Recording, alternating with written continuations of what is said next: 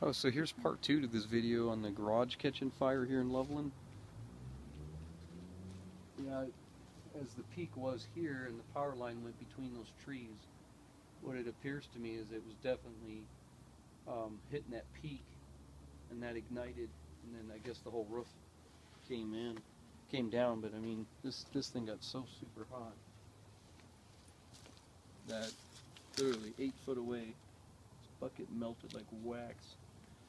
So it just was so intense. I don't know what they're going to do here. We got to call the power company tomorrow, find out the status, call the city and find out what they're requiring of this. Maybe they want her to upgrade her service while she's doing this. I don't know.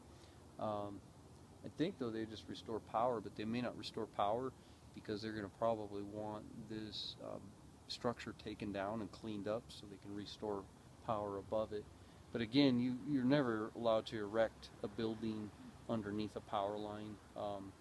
It's just not a wise idea. Even with a permit, you should be careful at how they're approving where that's supposed to hit. All right, thanks guys.